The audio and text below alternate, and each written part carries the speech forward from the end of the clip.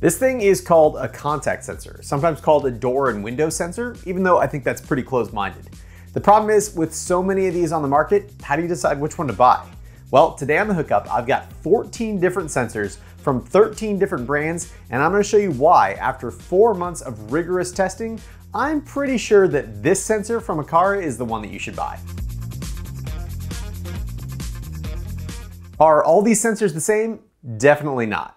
They've got different prices, sizes, communication protocols, batteries, programming, and of course, different compatibility with your existing smart home. I spent 4 months testing these 14 sensors, and in almost every case, the Aqara contact sensor came out either on or near the top. If you've never used a contact sensor, here's a quick rundown of what it does. Inside the case is a battery and a magnetic reed switch that turns on when it gets close to a magnet and off when it moves away. Whenever the switch state changes, it sends out a message telling you that the door is opened, or that you forgot to close the refrigerator, or that your motorized pergola is open and now it's raining. Out of all the sensors that I tested, there are 3 that go on my recommended list: the Aqara door and window sensor, the Ring alarm contact sensor, and the YoLink outdoor contact sensor. But the vast majority of people watching this video should just get the Aqara sensor and call it a day. And here are 5 easy reasons why. First, size. The Aqara sensor is 1.5 inches tall and less than 1 inch wide, making it easy to conceal and not an eyesore even when it's installed in plain sight. The Aqara sensor is smaller than most of the other sensors I tested, which is partially due to the fact that it uses a much smaller battery than the rest. A small CR1632 coin cell lithium battery compared to the normal CR2032s and CR2450s like in the other sensors. And that makes the second reason to buy the Aqara sensor a little bit more confusing, and that's battery life. I set up a testing rig to open and close these sensors every 15 seconds, and I ran the test for 4 months. I made this graph to show the battery life over time for each sensor. You can see that all the Wi-Fi sensors died really quickly, because as I've mentioned before in other videos, Wi-Fi is just not made for battery-powered devices. And that's without even considering the significant reporting speed delay for Wi-Fi devices.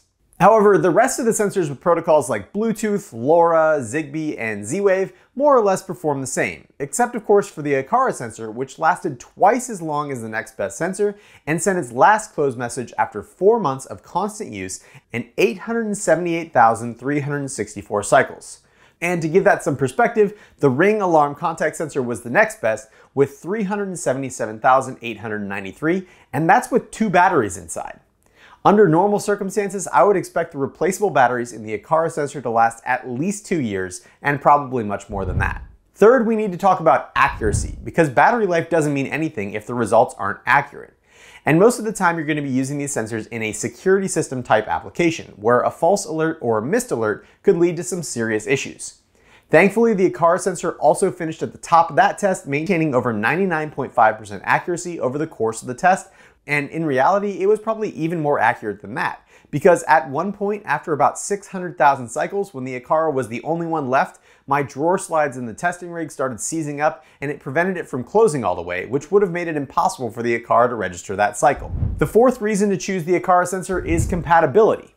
Aqara sensors use Zigbee, so if you've already got Home Assistant, SmartThings, Habitat, or any other Zigbee-enabled system, you're going to be able to add these sensors right in. The Aqara sensors work with your existing Zigbee mesh, so if you already have a strong Zigbee network, then the Aqara sensors will have increased range and reliability as a result. If you don't already have a home automation hub, I'd highly recommend getting an Aqara hub, either the E1, M2, or G2H camera hubs, which open up every other compatibility that you can think of, including HomeKit, Google Assistant, and of course Amazon Echo. And that brings me to the 5th reason to go with the Aqara sensors, and that's price. The Aqara contact sensor is normally priced at $18, and it can frequently be found on sale for a few dollars less than that. There are also bundles where you can get something like an E1 hub and 3 contact sensors for $75, meaning each sensor is just $15 in that case. The Aqara sensors are actually one of the cheapest sensors that I purchased in this video, and when you factor in things like battery life and replacement battery cost, the value goes up even higher than that. So yeah, the Aqara is probably the sensor for 95% of people watching this video. But there are a few cases where you might want either the Ring or the YoLink sensor instead. Starting with the Ring. If you already have a strong Z-Wave network and you don't want to get into the Zigbee ecosystem, then the Ring sensor has great battery life and great accuracy at a very competitive price. Even though it's called the Ring Alarm Contact Sensor, you don't actually have to use it with the Ring Alarm system, and I had no problem adding it to Home Assistant using Zwave JS and a Zooz S2 Z-Wave USB stick. If you're looking for outdoor sensors like for a fence or a gate, then the YoLink outdoor sensor is great. Not only is it water resistant, but the range is significantly larger than Z-Wave or Zigbee using LoRa, and it doesn't require a mesh network. Each new sensor that you add to your YoLink hub shows up right in Amazon Echo, ready to be used as a trigger for a routine. So automating is just about as simple as it could be. But at the moment, all their integrations are done through their hub and they go through the YoLink cloud. And unfortunately, that means that if your internet's down, you won't be able to use your sensors with any automations. And that's it. I was planning on making a 10-minute video on these contact sensors, highlighting the pros and cons of each one, but honestly, there is just no reason. The Aqara sensor is better than the rest by a significant margin, and it gets my overwhelming recommendation. This video isn't sponsored by Aqara at all, and I even paid full price on Amazon for the sensor that I used in this test.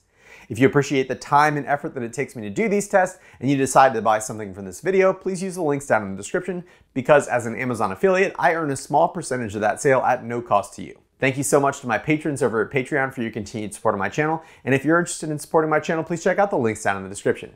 If you enjoyed this video, please hit the thumbs up button and consider subscribing. And as always, thanks for watching The Hookup.